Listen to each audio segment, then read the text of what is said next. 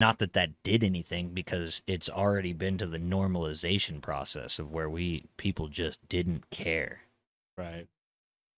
So that's why I say that, and that can happen for an indefinite amount of time.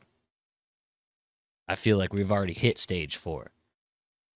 We have communists in our House of Representatives. Yeah. We have known Marxists in our House of Representatives.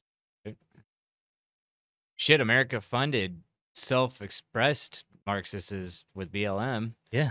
Fucking $60 million or some shit like that. All kinds of money.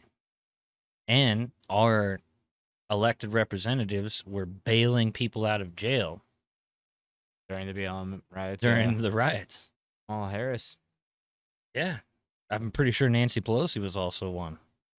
I think AOC was also Wouldn't doing. surprise me. I feel like they had set up fund. God, you remember when AOC fucking pretended to get arrested?